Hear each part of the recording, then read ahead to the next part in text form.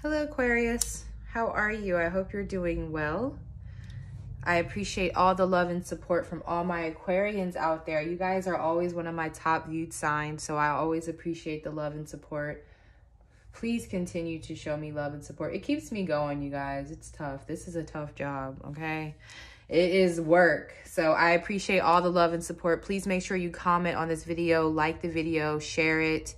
Even if you're just watching for your boo or anything, that really helps with getting my videos out there, okay? So this is going to be for Aquarius, Sun, Moon, Rising, and Venus. This is going to be who is coming towards you. So we're going to look at who is coming towards you. What is the energy of this person, okay? We're going to try to identify as much as we can who this person is. Already you have some really strong cards flying out. If you do resonate with this reading, there is going to be an extended below where we're going to be looking at this person's thoughts towards you, their feelings, their intentions. We're going to look at their actions towards you and the overall outcome for April. So if you are interested in the extended, that is in the description box below. If you want a personal, or you can check out my fixed candles or my beauty products that I just launched, please support your girl. You can check that out all at the description box below. If you have any issues, please email me at 13signstarot@gmail.com. And you can also follow me on Instagram at 13signstarot. I post there more often, okay? So with the wisdom card here, and we also have beauty here, this is a very powerful connection. We also have action at the bottom of the deck. So already I see Cancerian energy here. I also see another Aquarius that you could be dealing with. I also get Taurus and Scorpio. So whoever this is going to be someone you have a very strong connection with. I feel like this is a connection where it's been tough. There's 3 2s here. So triple 2s might be a significant number for you all. Okay. That again, further identifies like a strong union with you and this person. So, that action card is a 6. So maybe you and this person you've been in a stalemate, whoever this is. Wow. The change card, a 7. Yeah.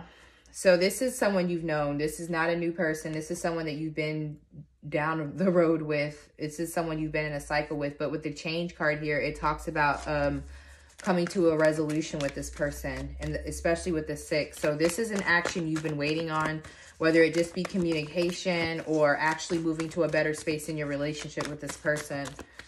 Say, who's coming towards Aquarius? We have playfulness. Okay.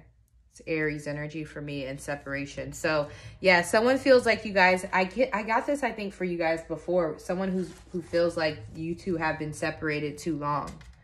Okay, like I feel like this person feels like it's been too long since you've talked. This is definitely someone that you would say is more immature than you, maybe, or more playful than you.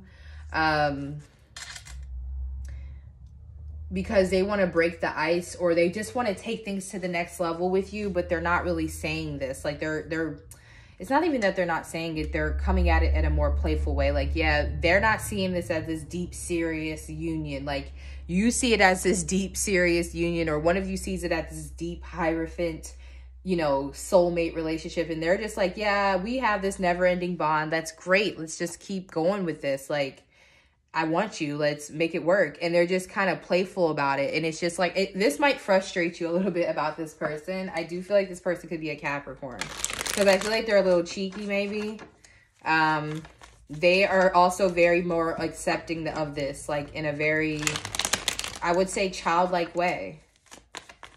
Yeah. So you might actually be someone who maybe works a lot, or you are very serious about your craft, your spirituality. This person is more, they might even be younger than you. That is something I'm getting too. Because they're just like, hey, we have this never-ending connection. I haven't seen you in a while. Let's start a new cycle. You know, they're coming in like that. Yeah, the Knight of Cups. I feel like this person could be younger than you, Aquarius. They could be a Scorpio or a Pisces as well, or a Cancer. Yeah, they're like, man, it's been too long. And I feel like they're like, I don't know if they're ready with the Knight of Cups here for, you know, what you guys really are supposed to be, but we'll see.